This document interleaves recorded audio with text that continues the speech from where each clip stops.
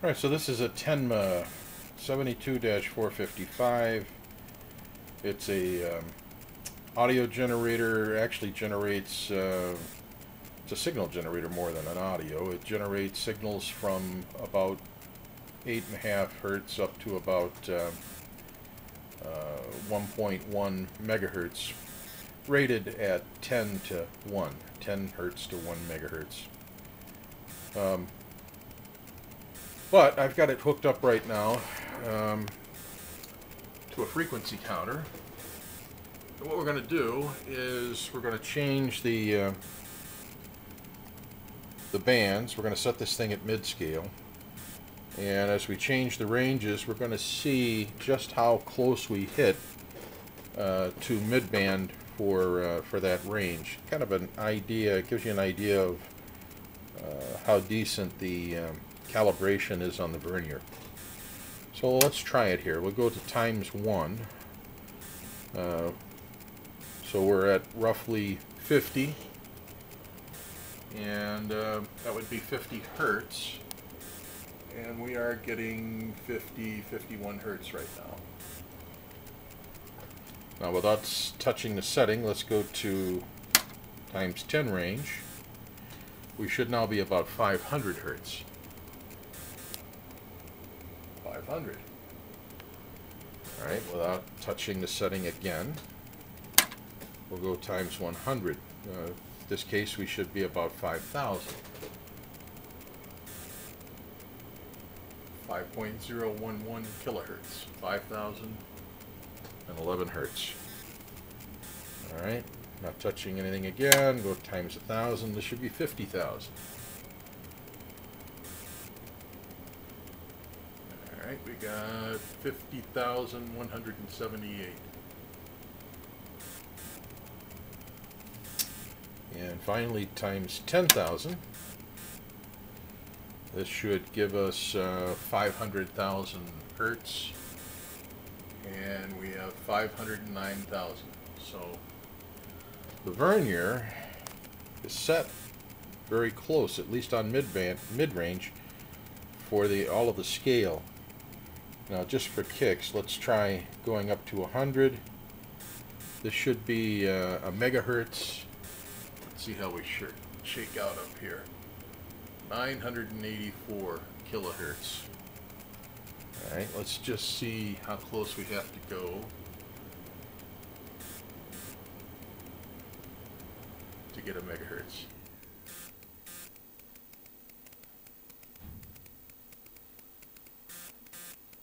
Alright, that's very close. And there's the difference on the dial.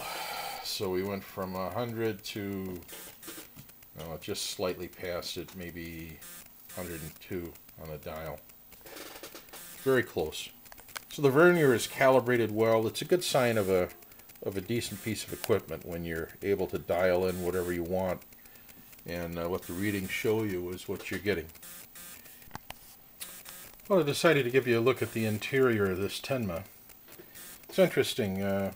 Some pretty nice workmanship on it. Maybe not the level of an Agilent HP, but then this was never priced in that same range either. However, I think it's interesting. We have a nice little plexiglass mounting plate here that holds the gear assembly for the geared drive. That's a geared drive with a 3-element capacitor. Switch assembly. That would be your main board there for the oscillator. Power supply.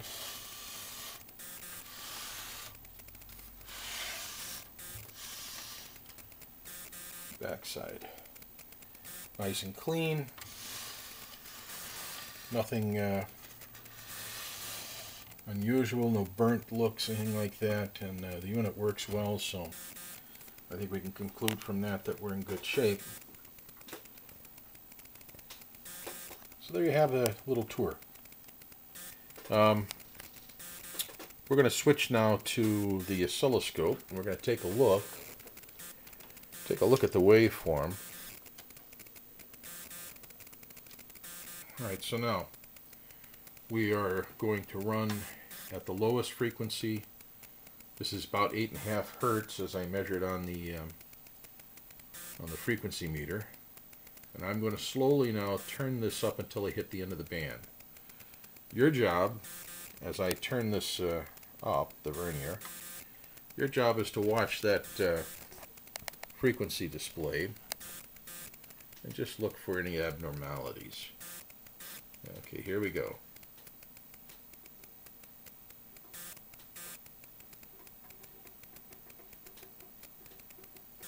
There's half.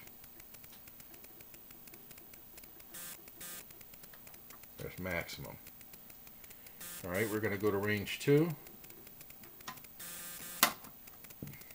We'll change our range switch here so we get a much better.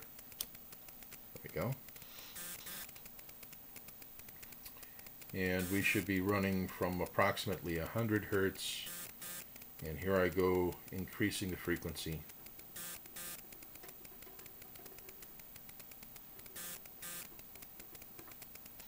There's maximum.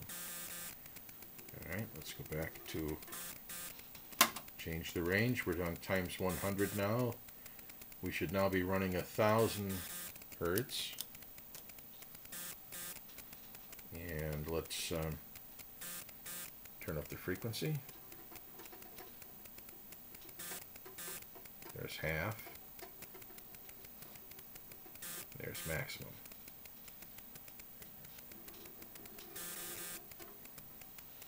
Times 1,000.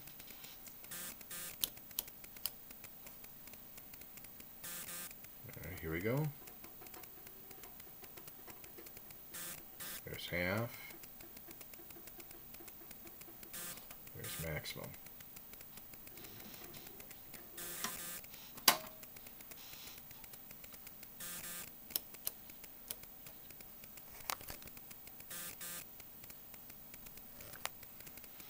Alright, we are on times 10,000, so now we're running 100 kilohertz, and we're increasing the frequency.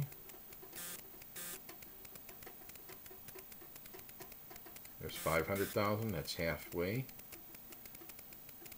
There's a million. There's 1,108,000. So we've gone through the entire set of ranges, all frequencies, using sine waves. I was on a minus 10 dB. I could have been on maximum. I could have been minimum. If I turn down my dB switch, and we can increase the sensitivity there, and you can see the waveform. You'll also see it picking up a little more noise, because then the noise becomes as strong as the signal. There we go. Alright, now let's take a look at the square wave.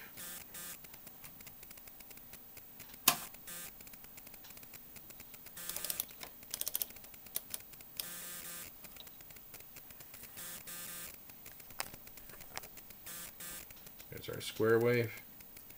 I'm going to turn the frequency up. That's from our minimum, about 8.5. Frequency is going up. Let's expand the scale. Sorry. Frequency is going up. There's mid-band. Maximum.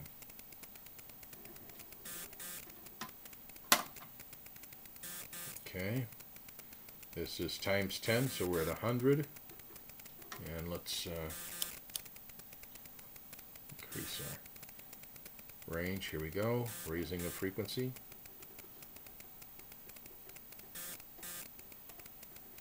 There's halfway. Full.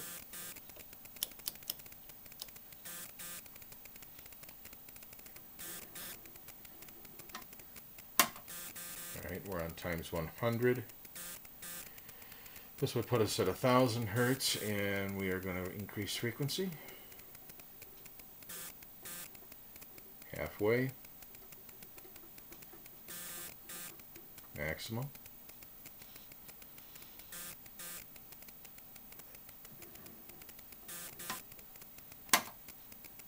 Okay, we are on times 1,000, so this would be starting out at 10,000.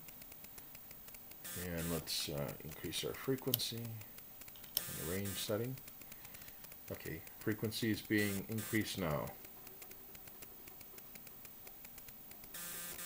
Halfway, maximum.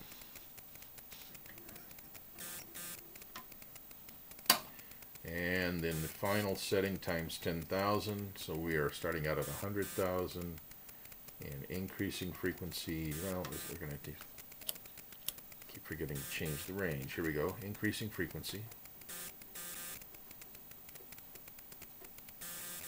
Halfway. There we are at 1,108,000. This would be a million here. 1,108,000.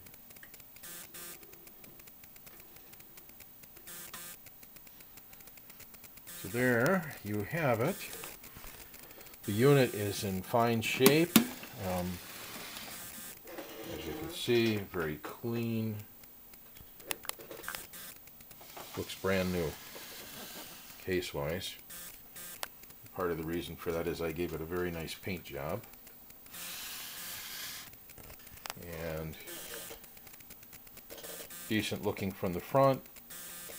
Minor problem here and there. I mean, we have a small split in the corner here. Looks like somebody dinged it. Little surface scratch on the knob. Nothing objectionable. Actually looks very, very nice. Gonna make somebody a very nice oscillator. We have a working handle, and then finally on the back, external sync input, fuse, power.